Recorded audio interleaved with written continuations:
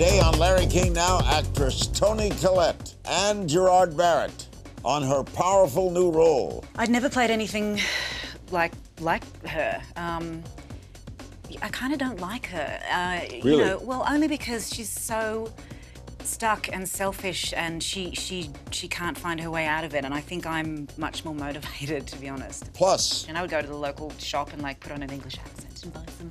I'll have a half kilogram of ham, thanks very much. You know, just ridiculous. You know, childish behaviour. I pretended. It was pretending. it's all next on Larry King Now.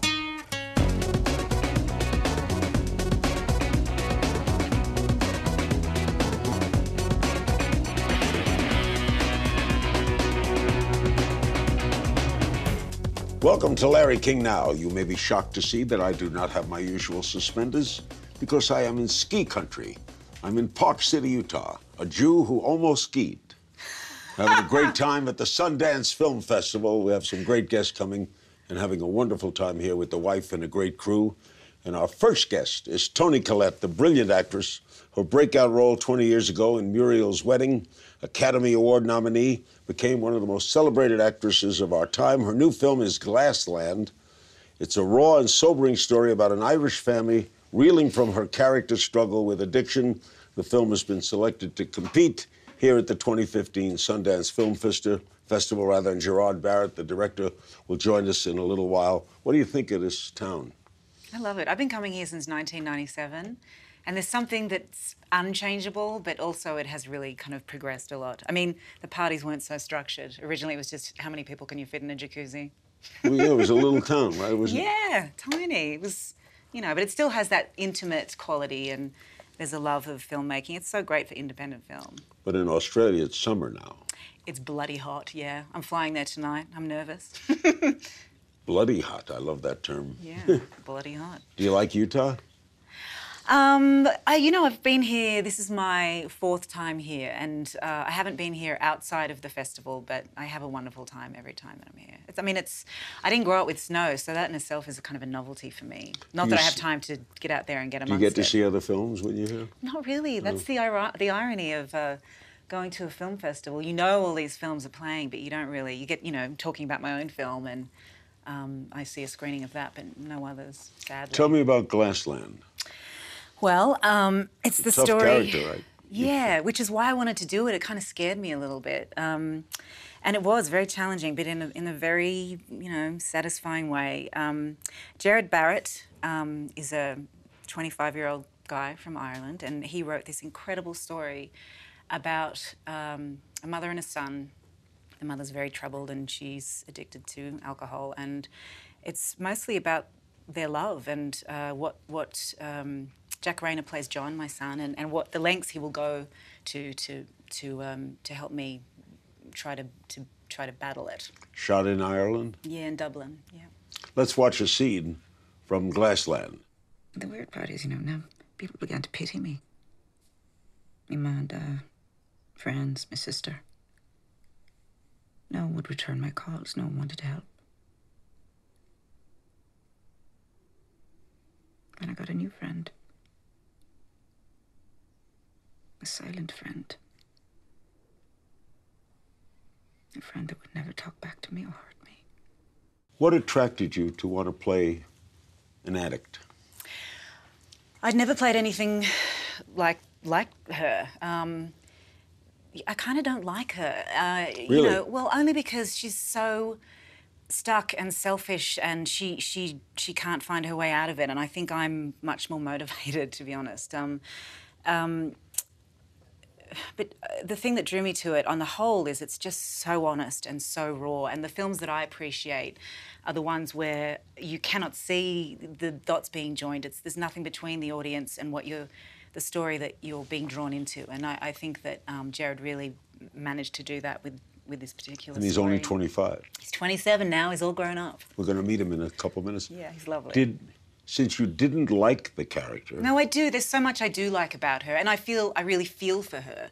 You know, she doesn't have the wherewithal to move on, and despite her son's efforts, she just can't help herself. I mean, addiction is it's a beast. How do you prepare to be drunk? I've had some experience. No. It was a brilliantly written script, and you know, this woman is desperate. She becomes animalistic. It's very Really? yeah. It's very extreme, and I was nervous to do it. You feel vulnerable walking onto a set that's already established, and you feel vulnerable because you have to kind of. There wasn't much time. We shot it in like 17 days or something, maybe less, and I was only on it for 4 or 5 days, and I didn't have not one. Usually on a film you have a couple of easy scenes, a couple of heavier scenes. It was all really heavy, and it was just a matter of getting in there and being in the moment and trying to be as honest as possible. What was it like working with Jack Rayner?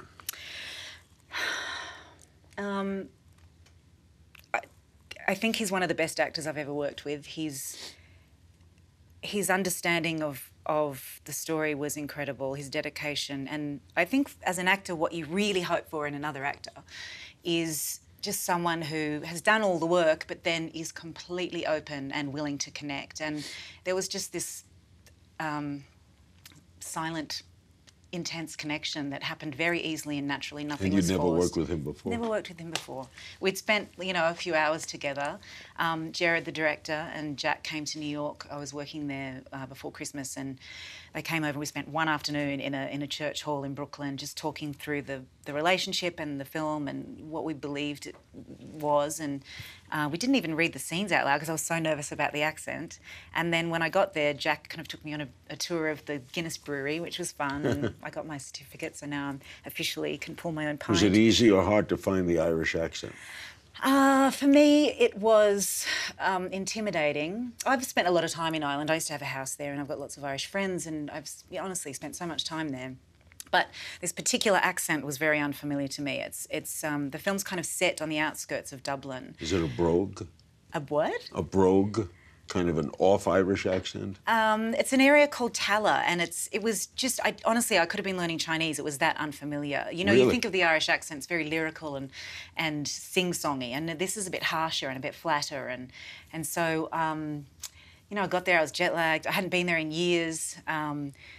The last time I had spent lots of time there was a friend who had recently died, so I was just like, I'm here, and I worked with this fantastic dialect coach who helped kind of, you know, talk me off the ledge. I was like, oh, maybe they should Can you go back hire into somebody it? else. Can you go back into it now? I could probably do a bad version of it. Let's hear a little. No. Okay. Jeez, Louise, no. Once you leave it, you leave it, huh? Yeah, I mean, I could probably do a more generic one, but I wouldn't want to, you know, Jean is, you know, a very specific person. Do you try to stay in character when you're offset? No? No, I don't try to. I never try to, and certainly with something this heavy, I wouldn't try to. But I think there's inevitable seepage. Yeah. We'll be right back with the brilliantly talented Toni Collette. We're here at Park City, Utah at the Sundance Film Festival. Don't go away. We're back with Toni Collette at the Sundance Film Festival. Her new film is Glassland. We'll meet the director, Gerard Barrett, in the next segment. Recently, you said, I think it's predominantly all about indie films at the moment. I think the film industry's changed so much, there's no real middle ground. There are these $100 million budgets and then the $4 million budgets. If that, actually. Nothing in between? There isn't really, very few. You know, when the whole economic nightmare happened, I think that, you know, it was very much divided and people were nervous. And I think there are those big, you know, Marvel money-spinning productions, and then there are true auteurs who fight to have their story made. And that's certainly what Glassland is. It's a small, powerful film. It's got to get traction, right? That's the word, right? Yeah, I mean, it needs to find its audience. Yeah, hopefully, yes. Did you, when you got the script, did you like it right away? Did you say this is something, a challenge? Yep. That's generally when I read something, it's immediate. If I have to think about it, I think, well, it's not really for me. But yeah, it was very much, you know, a big kind of. Do you ever regret anything excitement. you turned down? I try not to have any regrets. Things happen as they're meant to, don't you think? I mean, did you ever turn down, you don't have to mention it, where you then saw the film and say, oh, why didn't I do this? You know, there was one thing, but I was completely unavailable, so it was not a matter of taste.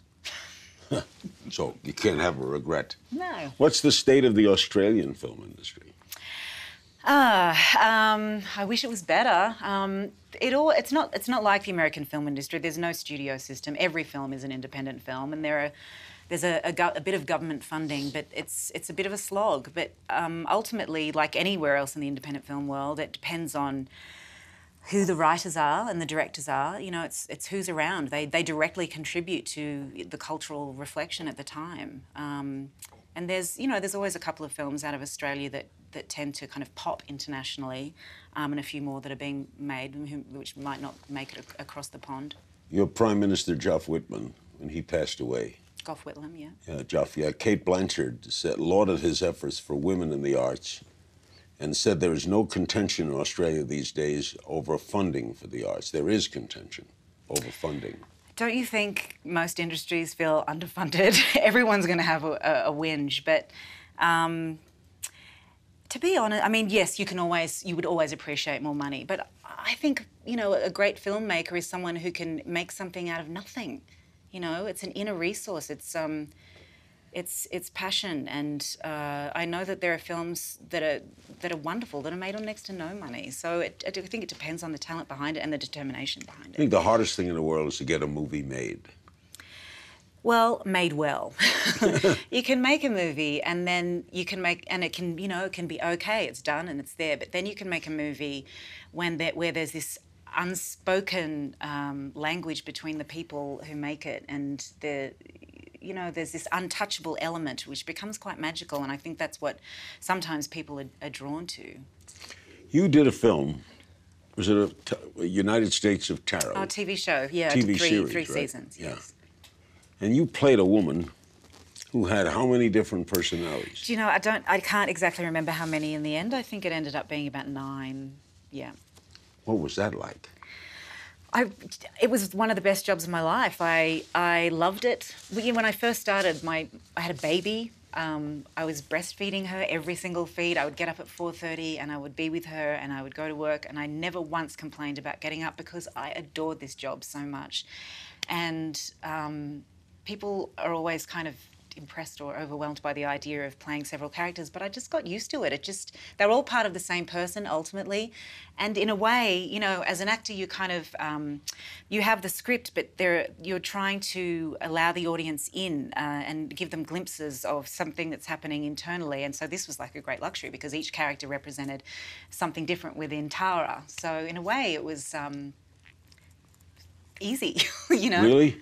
Oh, it was a luck. It was so exciting to be able to create all of these very distinct characters under one umbrella. Did they ever have one drift into another? I mean, there were changes where I was, you know, I think it was the end of season 2, perhaps, and there was a scene where it was kind of like a malfunction where I was going from one to the other, to the other, to the other. But I never got confused about which character I was or, you know, which accent I was in or... Why did you choose your profession? I think it chose me. I don't think I had a choice. I just, well, I have a couple of theories. I think it was just a way for me to express things very simply. Also, I was quite a gregarious child, and I would live in my imagination. I would go to the local shop and like put on an English accent and buy some. I'll have a half kilogram of ham, thanks very much. You know, just ridiculous, you know, childish behaviour. I pretended. It was pretending. So it was natural. You just flowed into this. Seemingly, yeah. It seems strange. I mean, I know it's such a strange thing to do with one's life, but I really love it, and Well, it shows. Oh, yeah, that's good. When we come back, we'll meet the director of this movie, Glassland, well, he was younger when they made it. Gerard Barrett, right after this. We're back at the Sundance Film Festival. Toni Collette remains with us. The film is Glassland and Glassland. Why did I say grass? It's very similar. Oh, I could smell it out in the street. Glassland, and now we meet its writer and director, the very young Gerard Barrett. You've aged since this. I have, yeah. I have since working with this woman, without a doubt. Is this your first venture? With her?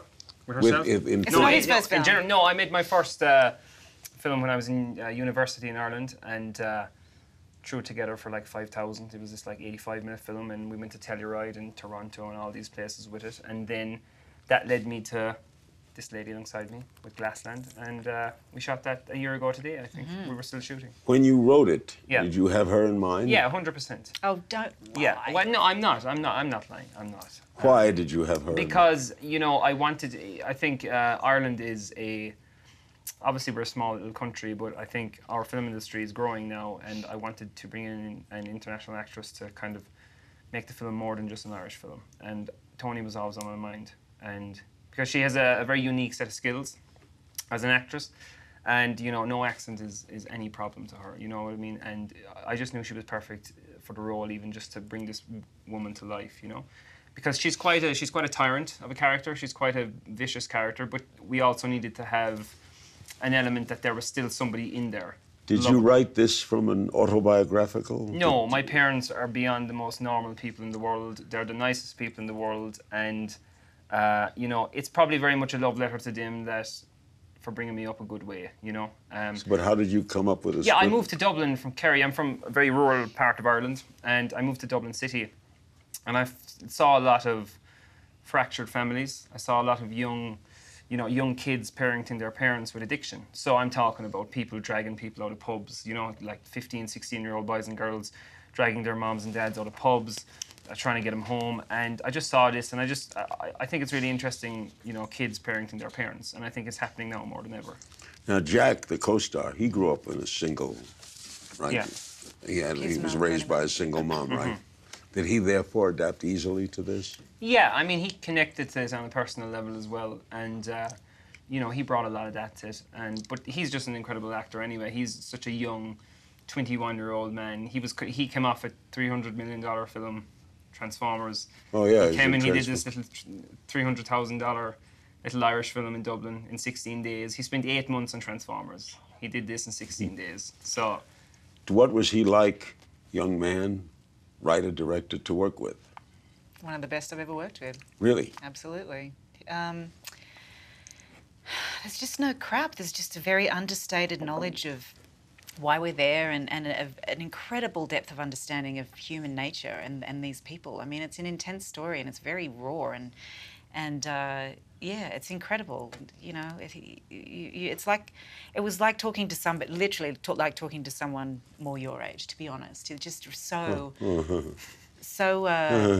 just aware, you know. It was incredible, and always knew just very intuitively knew the right thing to say at every given moment. Created a very easy set, a very accepting set, a freeing set, and it was, you know, it reminded me of the films that I started out with, and it was very invigorating for me. Yeah, but I think one of the things that we spoke about early on was let's get the energy, and let's you know, make this like it was one of your first or second or third film. You know, let's just go raw and real and go at it and see what happens. And what took you to writing and directing? I come from a part of Ireland that is very literary orientated. I don't know if you ever saw an Irish film called The Field with Richard Harris. You know, that came out of Ireland, down where I come from, and you know, it's if it's in you, it'll find its way out of you, and it found its way out of me. It's a good line. You know, and my poor parents, they're farmers. They were really worried that I decided to go into this industry. My parents were worried too. I mean, my brother's a farmer, an electrician, a plumber, and in this, like, I'm 10 years younger than all the rest of them, and I decided to go into this thing. So I think they thought there was something wrong with me for a while, but eventually, I think it kind of all worked out. Thank God. When we hear the word addiction today, we think of drugs. Yeah. Has alcohol been forgotten? It's a drug. It's a widely accepted drug. But most of the concentration now is on drug addiction. It is, but I think alcohol is still it's because it's so freely available. It's still as bad as any one of them, you know. And it's not illegal. No, and I think in Ireland we have issues with it, and I wanted to touch upon it. And you know, I think that the great thing about it is that I think, you know, the film is spreading now, and the word is getting out there. Listen, alcohol affects every family in the world, some shape or form, and I think, you know, any house with an alcoholic in it is difficult.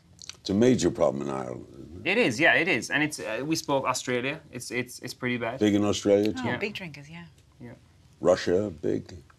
It's very weird. It's a matter of keeping warm there, I think.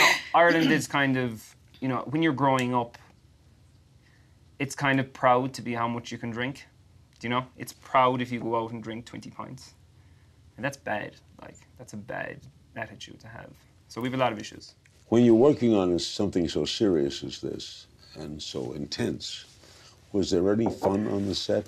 Absolutely. It was great crack. Yeah. It was great fun.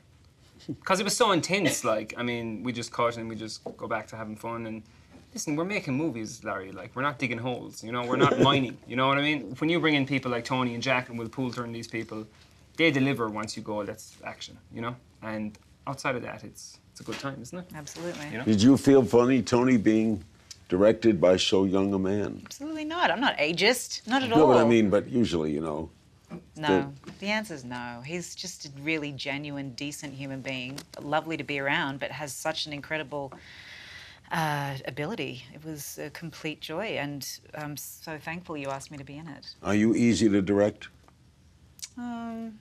Depends on the director. Is she? It depends on the day. It depends on... Depends on the scene. It depends on how she rolls out of bed some morning, what I mean? Oh, really? No, she's very good. She's very precise. I mean, I was, of course, to be brutally honest, you'd be concerned about what type of person is going to turn up, But I went and I met her in New York, and we kind of connected, We connected the first time we spoke anyway.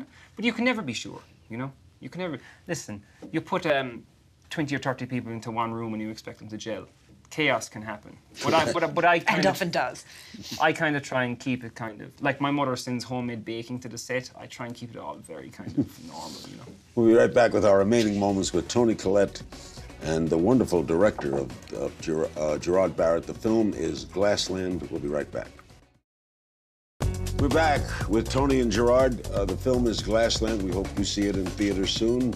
It's one of the big nominees here at the Sundance Film Festival 2015. Recently, Toni, I interviewed the Oscar nominee and former Oscar winner, Marion Cotillard. Great actress. She is, I believe so, yeah. And I asked her whose acting talent most impressed her in recent years. She said you. How do you feel? I bet you like her more now. That's amazing. That's very lovely. She did? Wow. She was very emphatic. I feel very hot is what I feel. Very emphatic about it. Maybe you should work together. Yeah, come on, let's go. Now, Gerard, we have big news. It was just announced that you will write and direct the adaptation of Brain of Fire. Yeah. Right? That was a book? Yeah, Susanna Cahalan in New York. She works for the New York Post. She's this, it's an incredible New York Times bestseller. It's about this girl who, true story, memoir, she had it all and lost it all in a sense. Woke up one morning with a mystery illness. It was killing her for a month. They flew in doctors from all over the world. A disease? Yeah, and they couldn't diagnose it. Her father, her mother, her boyfriend, who she only knew for a very short period of time, kind of had to stand by her, and it was a really incredible story. She came out of it, thank God, and but it's just that month. Who stars in it? So it's Dakota Fanning, and I like and I'm making it with Charlize Theron, so it's pretty exciting. It's pretty exciting. This will be a bigger budget. Oh yeah, much, yeah. More time, more homemade baking for my mother to send, and more like that. So where will you shoot? New York, which is exciting. Now you didn't write this. Did you write the adaptation? Yeah, Brain of Fire. Yeah, so they sent me the book, and I had to send them back 120 pages of condensed of what I wanted to do for the screen, and it worked out great. Do you like writing as much as directing? Yeah, I think I mean, I think like you are. Someone asked me this morning, would you take on somebody else's script? And the only way I could describe it was, you marry somebody because you fall in love with them. It's like when you write something, you fall in love with something. And then it's like somebody coming along saying, marry this person that you've never met. You kind of have to fall in love with a project. And I think when I get a book, I can reread it numerous times and I can write it and I can fall in love with it. But, I love writing. I do. But would you direct a film you didn't write? It depends. I think you have to be emotionally invested in something. But if you got a great script, I'm sure. Yeah, I think so, yeah. But I think there's something about building something. It's all living about, with a story. It's all about the blank page, You get up in the morning, there's a blank page there, and by the afternoon, you've something. And that's what I want to do, and that's what I'll continue to do. And if it's a book, it's a book. If it's not, it's not. It's, you know, and you know, one of my big things that I've just finished at the moment is an Irish famine script, you know, because that event in Irish history in 1847, it changed the world, you know, and it changed America. And sure did. And that's one of the most exciting things that I've just finished. So that's coming down the line too. Red Smith, the great sports writer, said, writing is easy. You put the paper on and then you bleed. Yeah. No, exactly. No, exactly. And it's kind of, it's a beautiful thing when you can get something that's some way coherent. And no, but and it has a bit of power to it, you know, and thankfully, you know. But then that's my job is over. Then I need to find collaborators, and then I need to stand back and let them take over. What's next for you, Toni?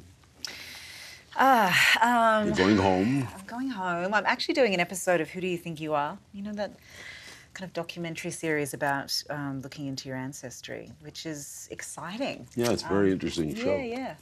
I've got a film, Dirt Music. You know, the Australian novelist Tim Winton. He's one of my favourite writers, and it's a beautiful story about a woman kind of misplaced in a world and trying to find her way again. When do you shoot? Later in the year. You have a young son, right? Yeah, yes, I do, and a daughter. And you're close to your mother. Very close. Too close. What is it about in this film? What is it about mothers and sons? I know fathers and daughters, but mothers and sons. There's a certain... Family is powerful. I mean, blood is strong, and...